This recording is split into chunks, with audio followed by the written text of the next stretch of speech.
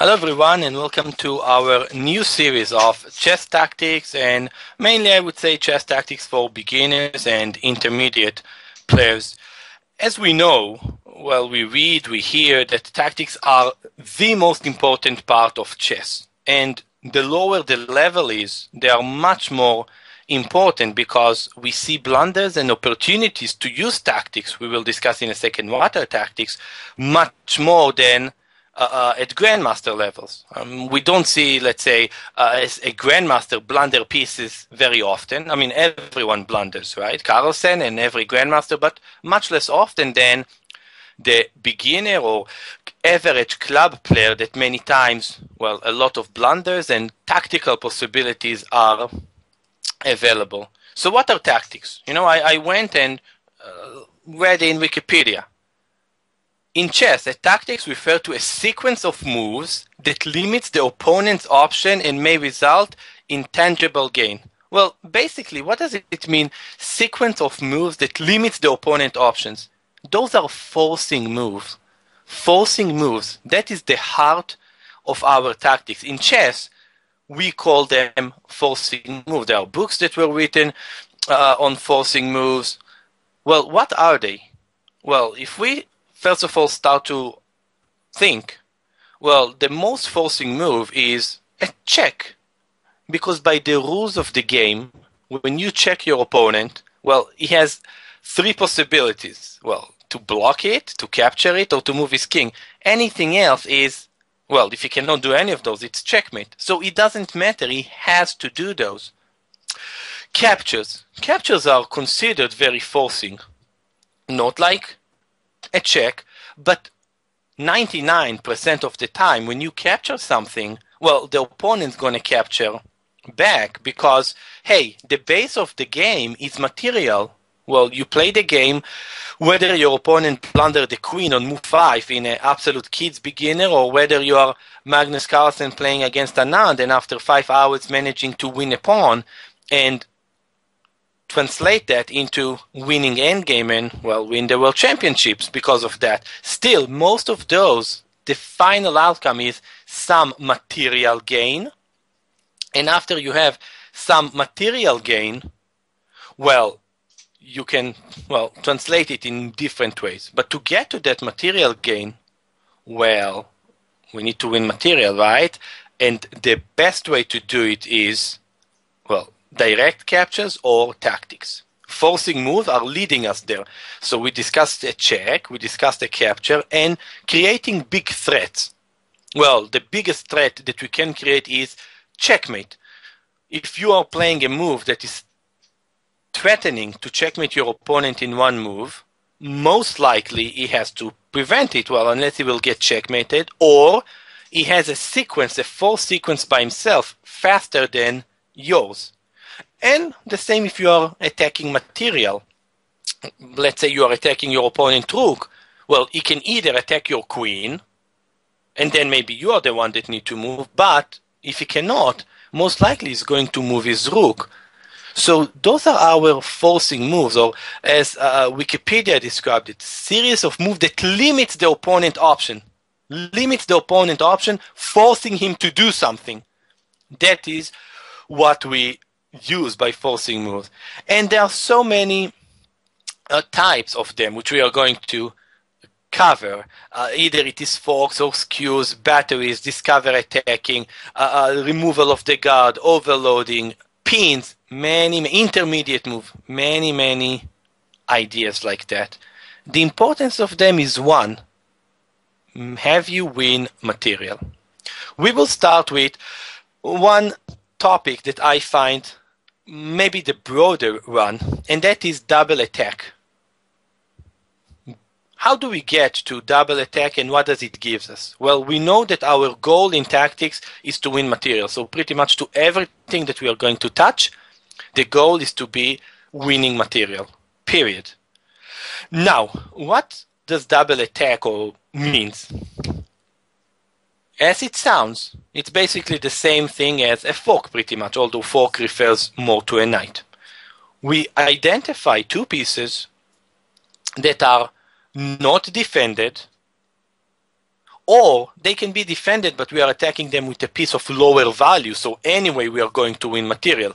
Let's say the two rooks are defended, but we are attacking them with a knight. Let's say forking them. Well, they are defended, but still, the knight is 3 points. The rook 5, we're going to win material.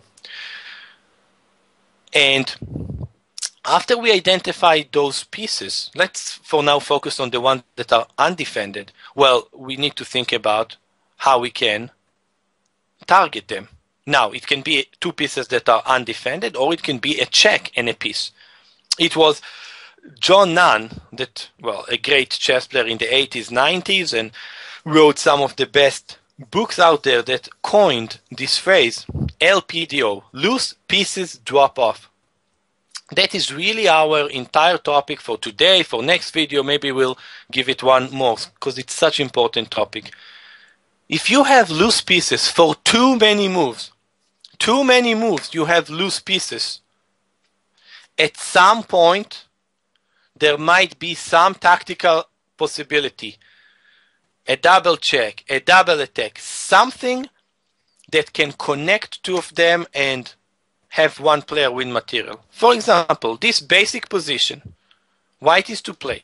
It's easy to see that the knight is undefended, and we can also check the king at the same time. So, queen c6 is the move that simply winning the knight by force. Now, someone can say, hey, I can play queen a4, pin the knight and win it. It is not as forcing as a check. It is not as forcing as a check. Black can defend the knight here, rook b8, and white actually won nothing. There's a huge difference between attacking something and forcing something. Many times you attack and actually the opponent cannot defend, or you attack several things and it's working. But forcing things are the base of everything. So I would like us to go over quite many examples, pretty much in every video we will do so.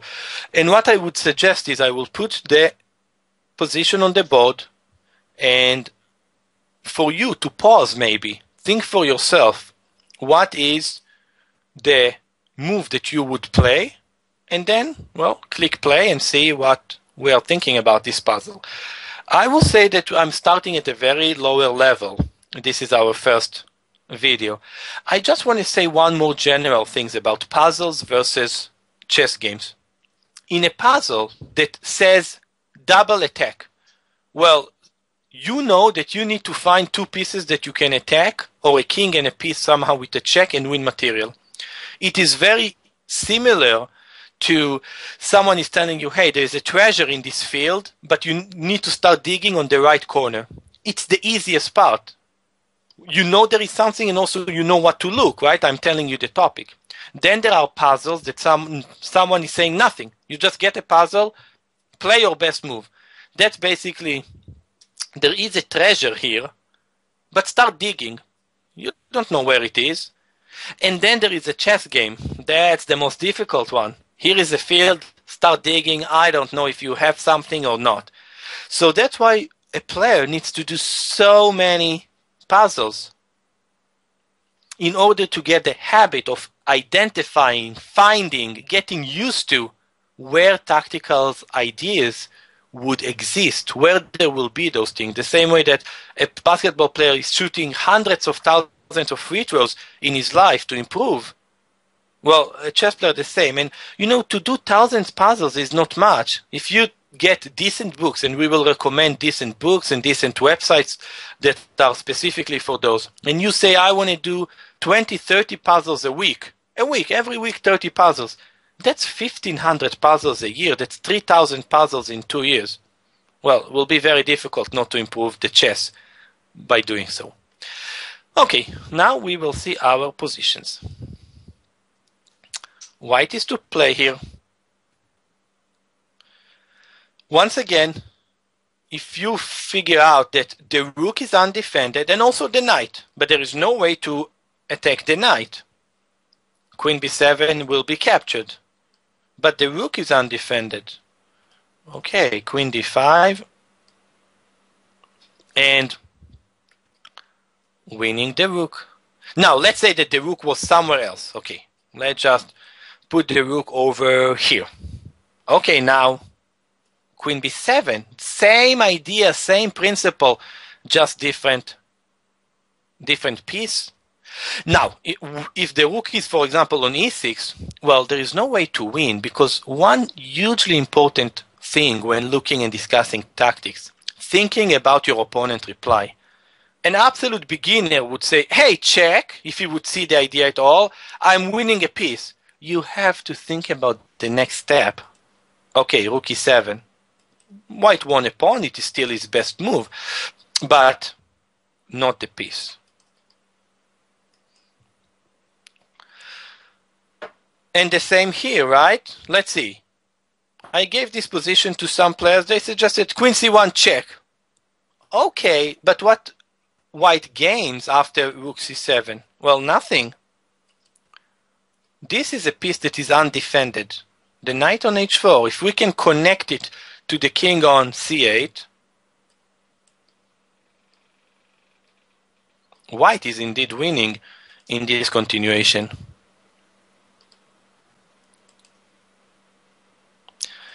No check in this position. But are there two pieces that are undefended? Yes, they are. The bishop on b7 and the knight on e7. Well, how can we attack both of them? Queen to c7.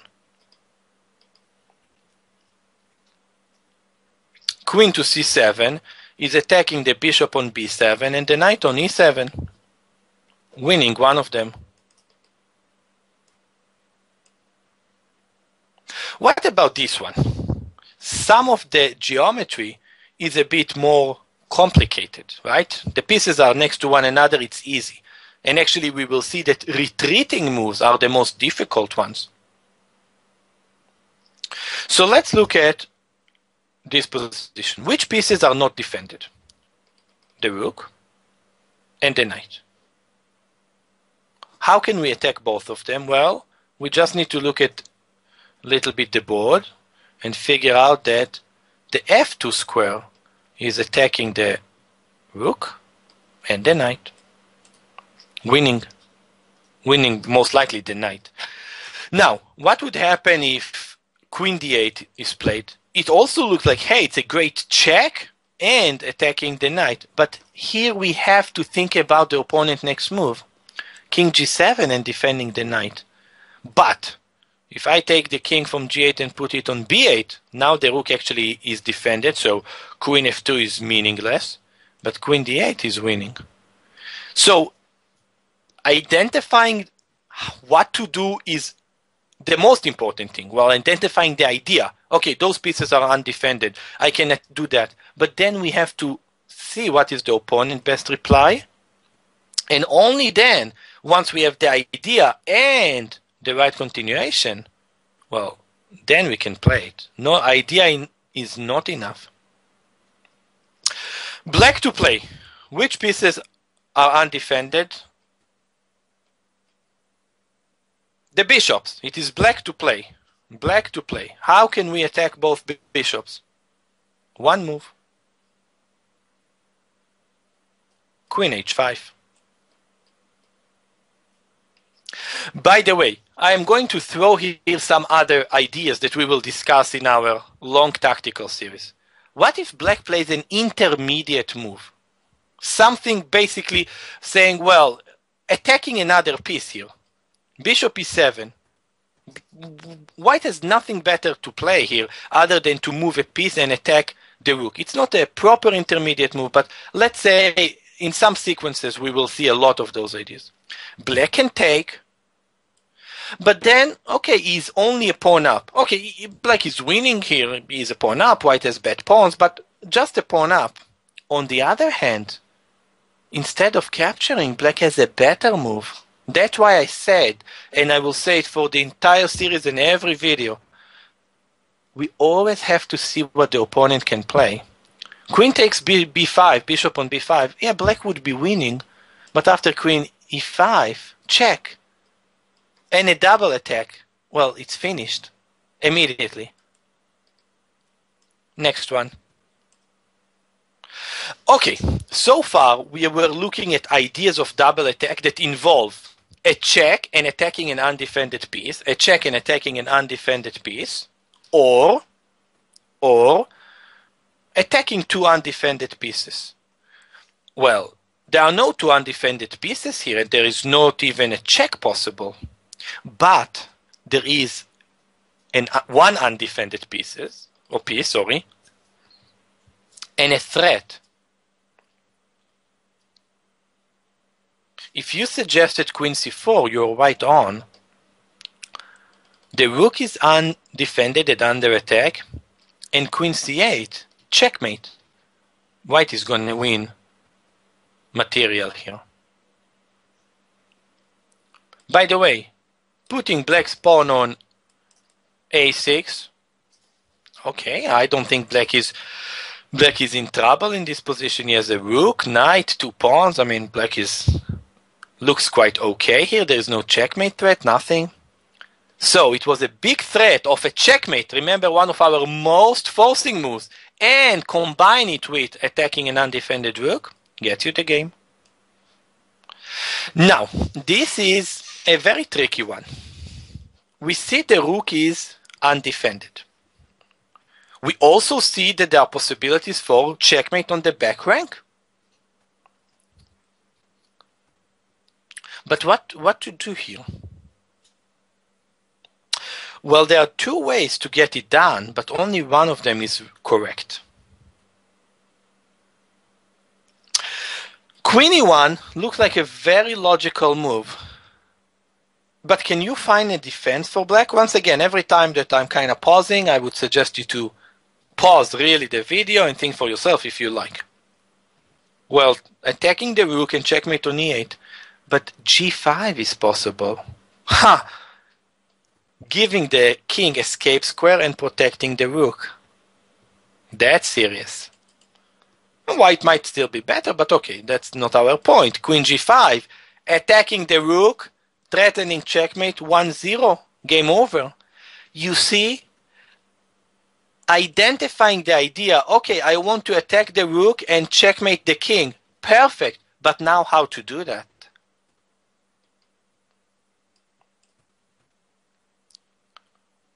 Well, black is to play here.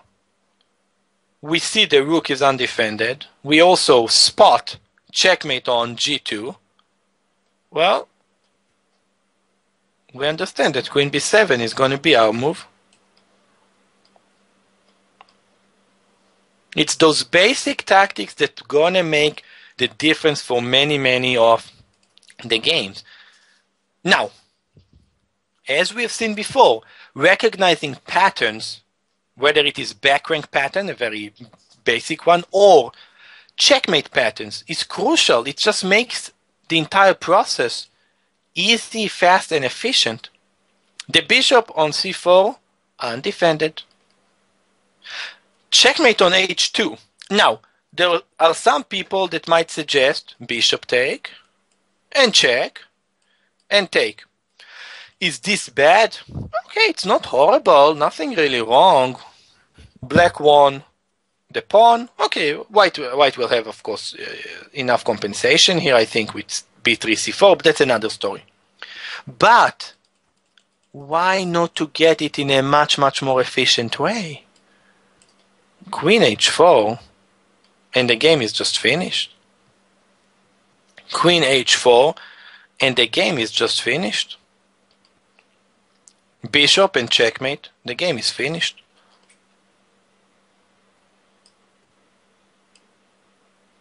Well, how about this one?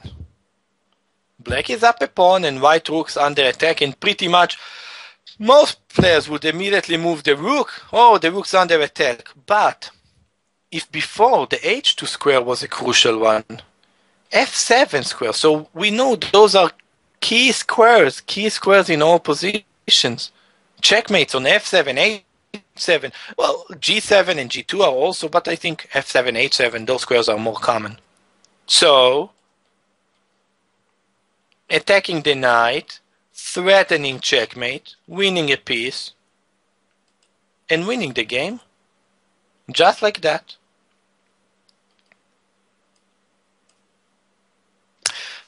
Okay, why to play? I see the long diagonal the same as you do. And if you put this position to beginners, well, immediately they will think and say, oh, well, look at that long diagonal, queen d4. Okay, that's not bad. I also want to checkmate the opponent. But what after f6?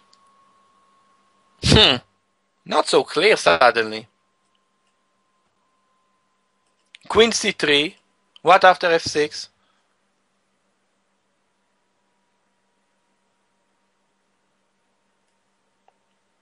On the other hand, what after queen h6? I still have the same idea as checkmate, only that if I create a simple threat and the opponent has 10 ways to defend, okay, what's really are we doing? Nothing. The idea is to create threats to make it as difficult for the opponent to react to them. Okay, that's checkmate. That's a piece, a bishop. That is 1-0. Back to undefended pieces. Where are there undefended pieces for black? The rook and the bishop. And it's not important whether it is checkmate or not. It is not important if it's the pawn could have been on h6. The same move would have won the game.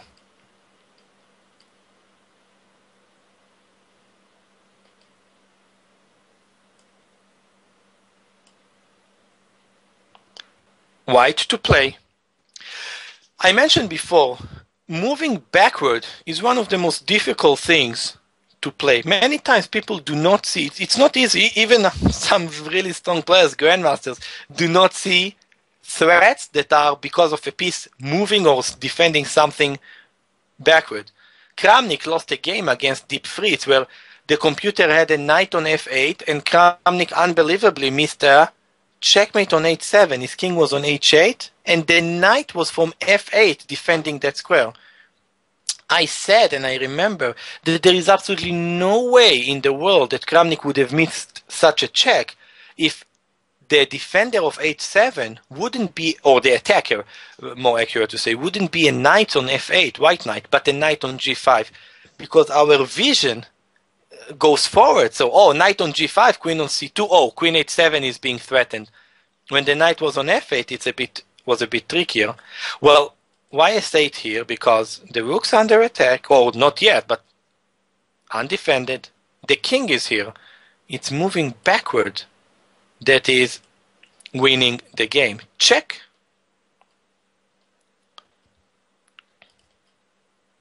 And our last one for today. Big board, 64 squares. It's a big board, but if we can connect all the dots, well, we will not miss tactics.